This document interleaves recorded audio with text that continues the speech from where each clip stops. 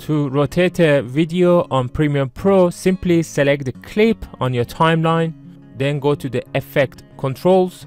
Under the motion, if it is not expanded, you should find a place called rotation, and you can adjust it to any rotation you want, or in this case I want to turn it by 180 degrees, so I simply type 180, then press enter, and you can see it has fixed its rotation to 180 degrees.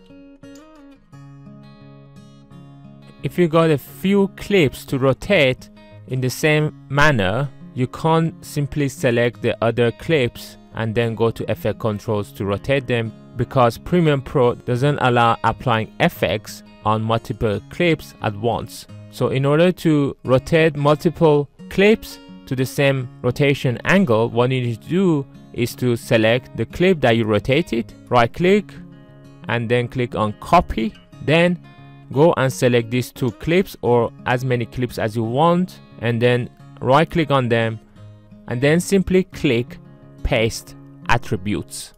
Here simply check the attribute that's responsible for the rotation, which is motion. So make sure this is checked.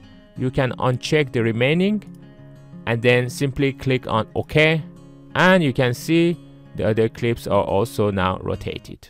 I hope this video was useful. If it was, please don't forget to watch my other videos on my left and to subscribe to support my channel. I hope to see you in my next video. Bye bye.